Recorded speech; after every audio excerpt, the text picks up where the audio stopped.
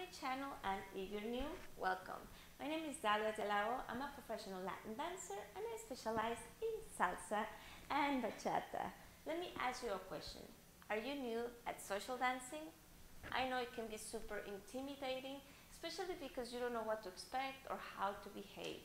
In this video, I'm going to give you my top 5 tips, and we're going to be talking about etiquette, body language, and things you need to know for social dancing for females.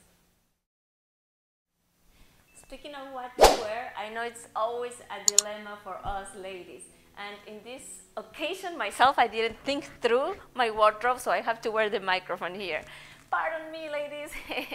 All right, so what to wear? I have a specific video that talks about the do's or don'ts for what to wear and shoes and jewelry and all of that. So I suggest you take a look of that video. It's super fun and interesting. So go ahead and take a look of that. In the meantime, I'm gonna just be very brief. Things that you should not wear is a dress like this.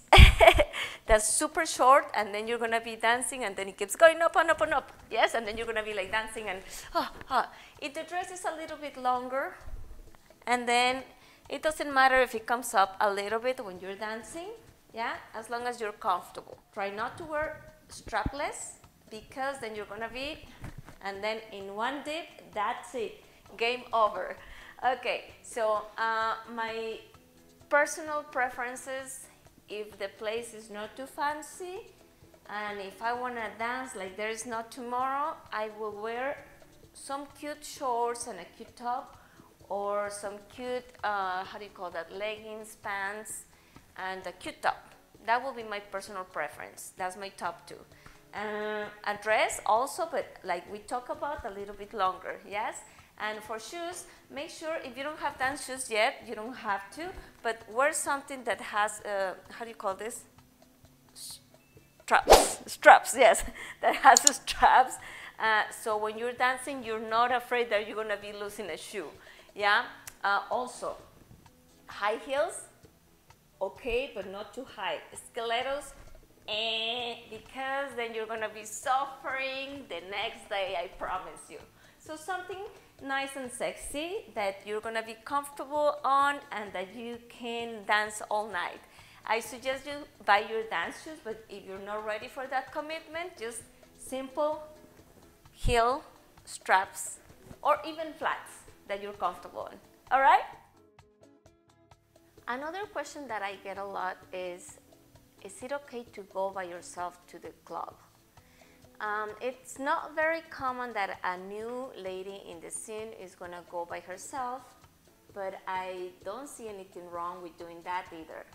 I think the solution will be, in this case, if you don't feel comfortable going by yourself, then just go to the group classes. I'm sure at this point you may have been taking some group classes, or if you haven't, and then I suggest you start taking some group classes, or even at the club. You know, most of the clubs have a class before the social dancing, so take the class, get to know some people, and then at least you have some familiar faces to start the night with, and then from there, it's called social dancing, so you are free to dance with whomever you want and to mingle around and talk and make new friends.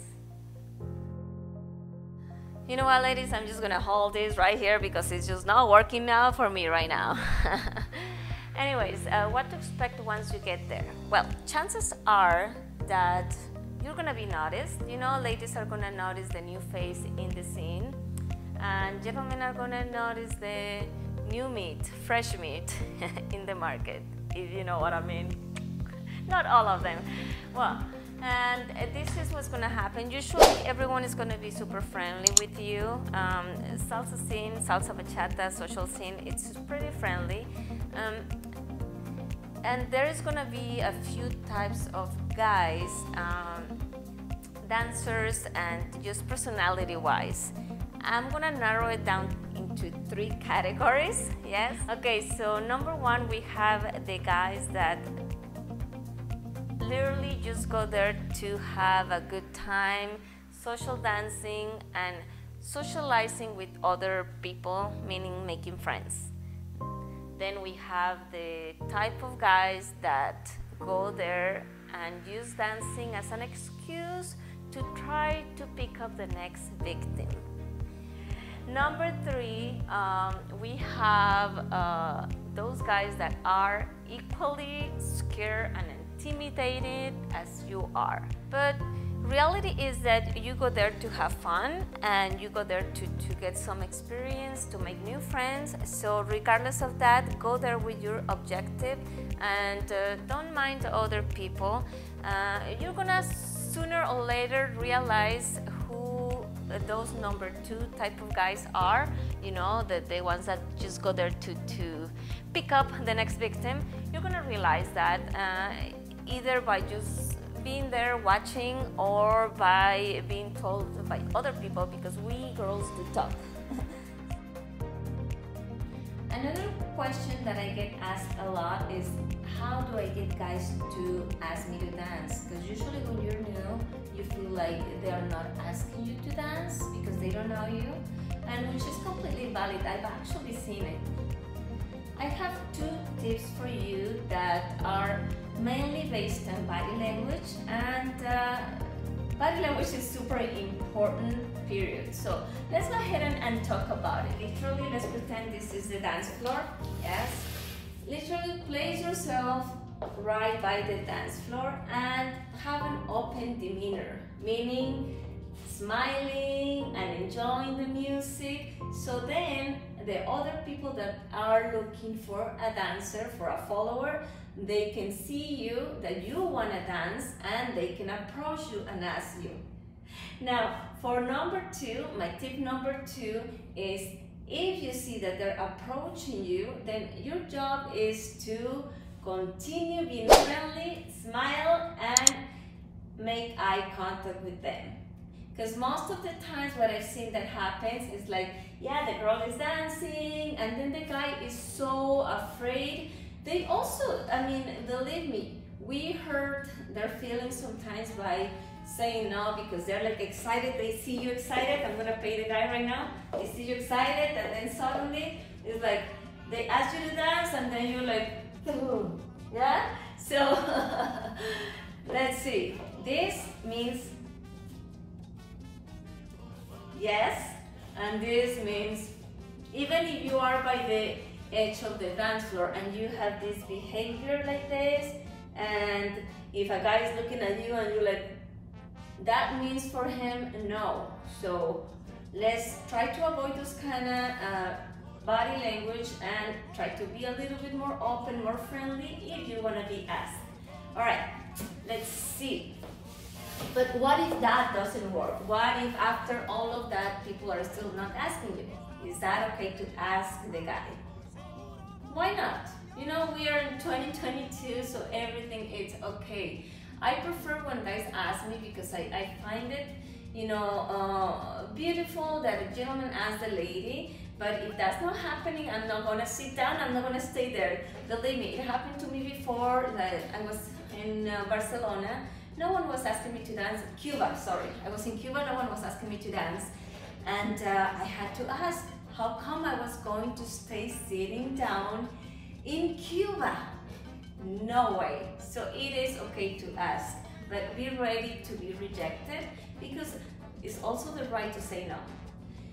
The easiest way will be if you are in a place that you know, let's say you recognize someone from class, let's say you took the class before the club and you recognize that person, 1, 2 people from that class, then ask them to dance. I think that would be a better way to start, and then people can see that you're dancing and they will be asking you after that. All right, let's give it a try. Good luck. I know, you guys, it can be very intimidating, especially if you don't know that person, but hey, it's also exciting because you're about to experience something new. So my tip for you will be, don't anticipate, don't overthink. What do I mean by overthinking? So let's say you're dancing with someone new. I'm gonna be holding this here. you're dancing with someone new, and then they do something that you've never experienced, which is the tossing of the hand. They toss your hand, and then you're like, whoa, and then you're trying to like, you know, is it this hand, is it this one, what does he want? And then you get all nervous, right? Don't overthink it, do as it feels. Well, this one is bye-bye, and this one now they need it, yes?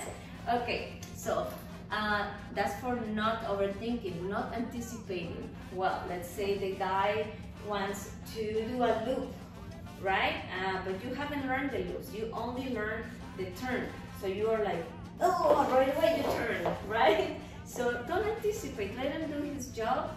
And yes, I know it's easier said than done, but my advice for you in this situation for overthinking and anticipating is simply pay more attention physically and visually to your leader.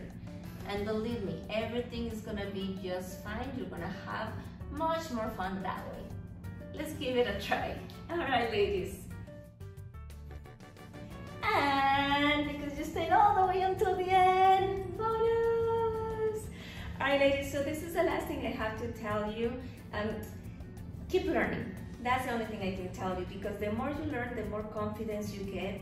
And the more confidence you get, the more guys are gonna be wanting to dance with you. The more you dance, the more fun it is. So do the math. And another thing, I've seen people coming into the social scene and then disappearing. Don't let anyone kill your spirit.